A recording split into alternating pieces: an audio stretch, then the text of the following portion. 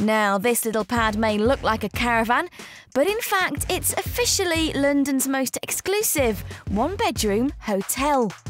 And as it's shaped like a boat, it's a boatel, if you will. And the Roi de Belge is now the winner of the A Room for London International Contest, making it a landmark for the London 2012 Games. If you fancied checking it out, you can see it perched on top of the Queen Elizabeth Hall on the South Bank on the River Thames. It boasts an ensuite double bedroom, a kitchenette, a library, because let's face it, who doesn't need a library, and a viewing deck overlooking the Thames. It costs £120 for one night's stay, but it's already fully booked up until the end of June.